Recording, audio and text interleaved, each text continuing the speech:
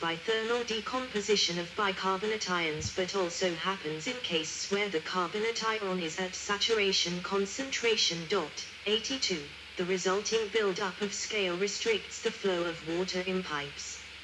In boilers, the deposits impair the flow of heat into the water, reducing the heating efficiency and allowing the metal boiler components to overheat. The reciprocating mechanism on the driving wheels of a two-cylinder single expansion steam locomotive tended to pound rails, see hammer blow, thus requiring more maintenance. Raising steam from coal took a matter of hours, and created serious pollution problems. Coal-burning locomotives required fire cleaning and ash removal between turns of duty. 83. Diesel or electric locomotives, by comparison, drew benefit from new custom-built servicing facilities. The smoke from steam locomotives was also deemed objectionable. The first electric and diesel locomotives were developed in response to smoke abatement requirements. 84. Although this did not take into account the high level of less visible pollution in diesel exhaust smoke, especially when idling. In some countries, however, power for electric locomotives is derived from steam generated in power stations, which are often run by coal. Revival. 60,163 Tornado, a new express locomotive built for the British Main Line, completed in 2008, reading Blue Mountain and Northern Railroad. 425 being readied in Pennsylvania, U.S., for the daily tourist train in 1993. Dramatic increases in the cost of diesel fuel prompted several initiatives to revive steam power. 85, 86. However, none of these has progressed to the point of production and, as of the early 21st century, steam locomotives operate only in a few isolated regions of the world and in tourist operations. As early as 1975, railway enthusiasts in the United Kingdom began building new steam locomotives. That year, Trevor Barber completed his 2 feet, 610 millimeters, Geiger locomotive Trixie, which ran on the Marion Mill Railway.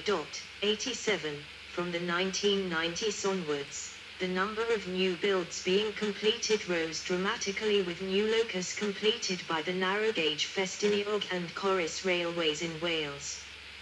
The Hunslet Engine Company was revived in 2005, and began building steam locomotives on a commercial basis.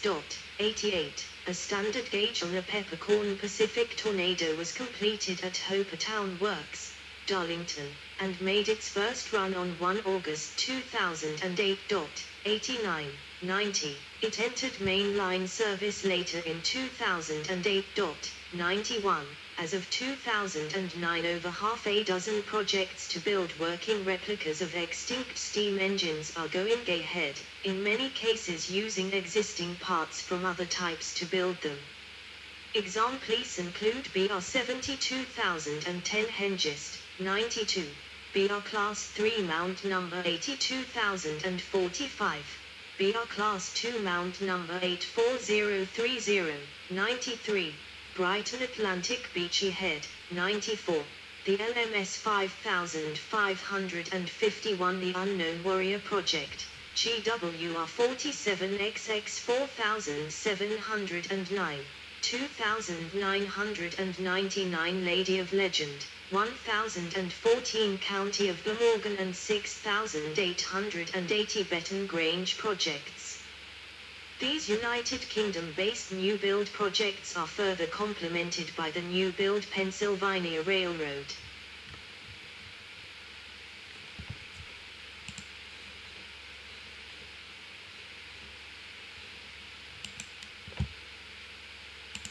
A 774 38-0-10-0 on steam special train in Moscow, the 11th of July 20102-6-0 Type N3 steam locomotive built by Bayer, Peacock and Company in 1910 and restored 2005-2007 with Uruguayan Railfan Association, AUAR.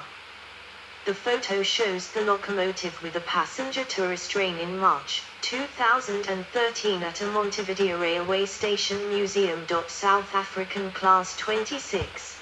The Red Devil 5550, 95. Project in the United States. One of the group's goals is to surpass the steam locomotive speed record held by the 4,468 Mallard when the 5,550 is completed, and for the 5,550 to fill in a huge gap in steam locomotive preservation. In 1980, American financier Ross Rowland established American Coal Enterprises to develop a modernized coal-fired steam locomotive. His ACE 3000 concept attracted considerable attention, but was never built. 96, 97, in 1998, in his book The Red Devil and Other Tales from the Age of Steam, 98, David Wardale put forward the concept of a high-speed, high-efficiency superclass 54-6-0 locomotive for future steam haulage of tool trains on British main lines. THED was formalized in 2001 by the formation of 5AT project dedicated to developing and building the 5AT advanced technology steam locomotive. But it never received any major railway backing. Locations where new builds are taking place include GWR 1014 County of Glamorgan and GWR 2999 Lady of Legend, both being built at Didcot Railway Centre. GWR 6880 Betton Grange, GWR 4709 and LMS 5551 The Unknown Warrior, all being built at Llangollen Railway. Owner 2007 Prince of Wales, Darlington Locomotive Works. Owner 2001 Coco the North, Doncaster. Pennsylvania Railroad 5550, Pottstown, Pennsylvania, 95. BR 72010 Hengist, Great Central Railway. BR 77021, TBA. BR 82045, Severn Valley Railway. BR 84030 and LBSCR 32424 Beachy Head, both being built at Bluebell Railway. MS and LR/GCR 567, Ruddington Great Central Railway, Northern Section. VRV 499, Victoria, Australia. In 2012, the Coalition for Sustainable Rail, 99, project was started in the US with the goal of creating a modern higher-speed steam locomotive, incorporating the improvements proposed by Livio Dante Porter and others, and using torrefied biomass as solid fuel. The fuel has been recently developed by the University of Minnesota in a collaboration between the university's Institute on the Environment, IONI, and Sustainable Rail International, SRI, an organization set up to explore the use of steam traction in a modern railway setup. The group have received the last surviving, but non-running, ATSF 3460 class steam locomotive, number 3463, via donation from its previous owner in Kansas, the Great Overland Station Museum. They hope to use it as a platform for developing the world's cleanest, most powerful passenger locomotive, capable of speeds up to 130 miles per hour, 210 kilometers per hour. Named Project 130, it aims to break the world steam train speed record set by owner class of 4,468 Mallard in the UK at 126 miles per hour, 203 kilometers per hour. However, any demonstration of the project's claims is yet to be seen. In Germany, a small number of fireless steam locomotives are still working in industrial service, for example at power stations, where an on-site supply of steam is readily available. The small town of Wolsztyn, Poland, approximately 60 miles from the historic city of Poznan, is the last place in the world where one can ride a regularly scheduled passenger train pulled by steam power. The locomotive shed at Woolston is the last of its kind in the world. There are several working locomotives that hold daily commuter service between Woolston, Poznan and other neighboring cities. One can partake in footplate courses via the Woolston Experience. There is no place left in the world that still operates daily, non-tourist steam-powered commuter/passenger service other than here at Woolston. There are several Polish-built OL-49 Class 2-6-2 general-purpose locomotives and one PT-47 Class 2-8-2 in regular service. Each May, Woolston is the site of a steam locomotive festival which brings visiting locomotives, often well over a dozen each year, all operating. These operations are not done for tourism or museum/historical purposes. This is the last non-diesel rail line on the PKP, Polish state network, that has been converted to diesel power.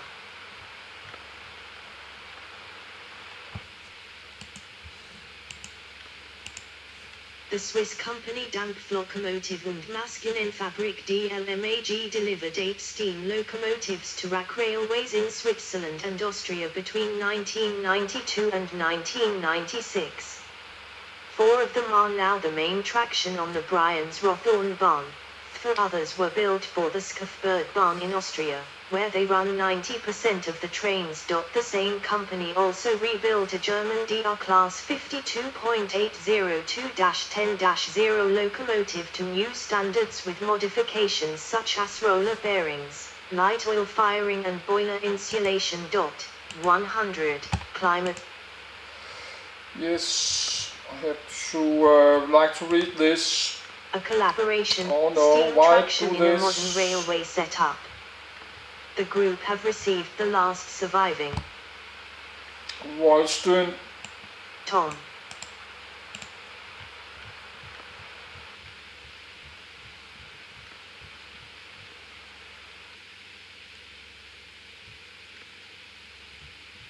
Yes, there.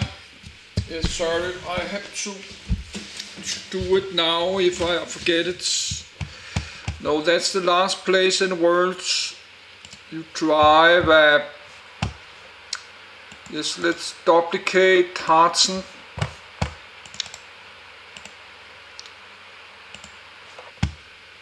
Woolston in Poland. I will read about it later.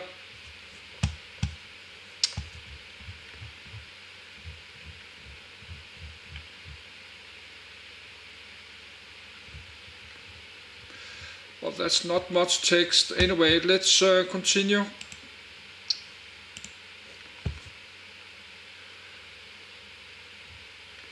No, that's the last place in the world you have working locomotives. That's not for tourists. I'm living in Denmark, not so close for Poland, so I could drive there in a car from like Germany, from Harzen. That's something a little bit south down there, if I ever get a car, but I need a driver license. I think we got to there. We just read from here, and I read like 2 hours, so I start to get tired. I need a break. I need to charge the camcorder.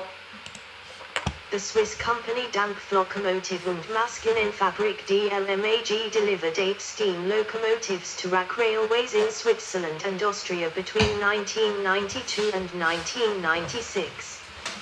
4 of them are now the main traction on the Brienz-Rothorn-Bahn.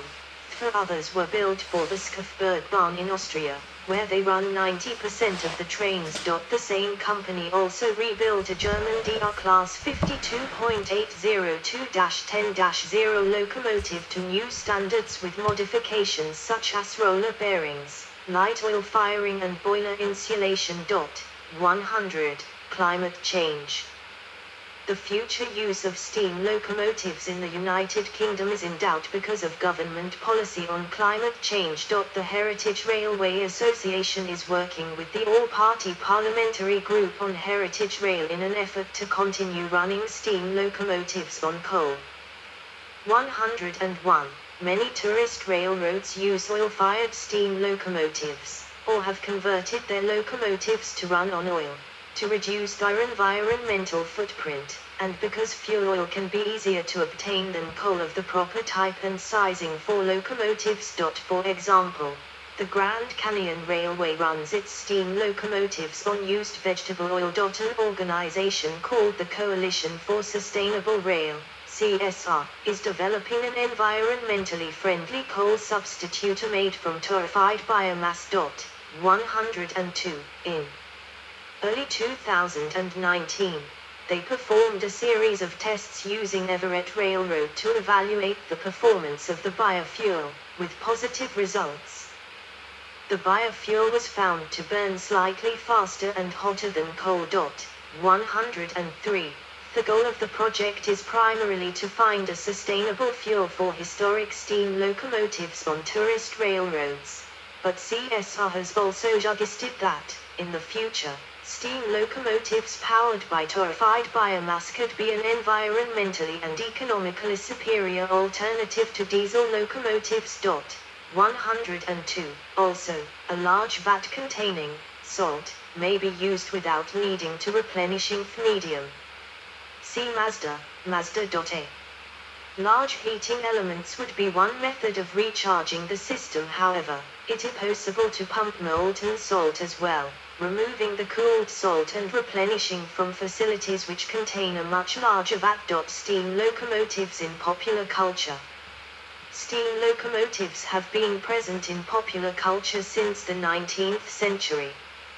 Folk songs from that period, including "I've Been Working on the Railroad" and "The Ballad of John Henry," are a mainstay of American music and culture. Many steam locomotive toys have been made, and railway modeling is a popular hobby. Steam locomotives are often portrayed in fictional works, notably the Railway series by the Rev. W. V. Awdry, The Little Engine That Could by Watty Piper, The Polar Express by Chris Van Allsburg, and the Hogwarts Express from J.K. Rowling's Harry Potter series. They have also been featured in many children's television shows, such as Thomas and Friends, based on characters from the books by Awdry, and Ivor the Engine, created by Oliver Postgate. The Hogwarts Express also appears in the Harry Potter series of films, portrayed by GWR 4900 Class 5972 Alton Hall in our special Hogwarts livery. The Polar Express appears in the animated movie of the same name. An elaborate, themed funicular Hogwarts Express ride is featured in the Universal Orlando Resort in Florida, connecting the Harry Potter section of Universal Studios with the Islands of Adventure theme park. The Polar Express is recreated on many heritage railroads in the United States, including the North Pole Express Portsmouth-Perrier Marquette 1225 locomotive, which is operated by the Steam Railroading Institute in Owosso, Michigan. According to author Van Allsburg, this locomotive was the inspiration for the story, and it was used in the production of the movie. A number of computer and video games feature steam locomotives. Railroad Tycoon, produced in 1990, was named one of the best computer games of the year. There are two notable examples of steam locomotives used as charges on heraldic coats of arms. One is that of Darlington, which displays locomotion number 1. The other is the original coat of arms of Swindon, not currently in use, which displays a basic steam locomotive. 104, 105. Steam locomotives are a popular topic for coin collectors. The 1950 silver 5-peso coin of Mexico has a steam locomotive on its reverse as the prominent feature.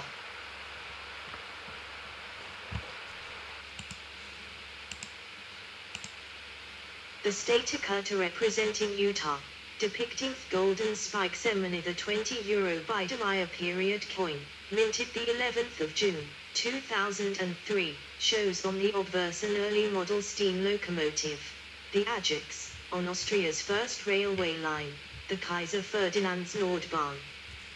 The Ajax can still be seen today in the Technisches Museum Wien. As part of the 50-state quarters program, the quarter representing the U.S. state of Utah depicts the ceremony where the two halves of the first transcontinental railroad met at Promontory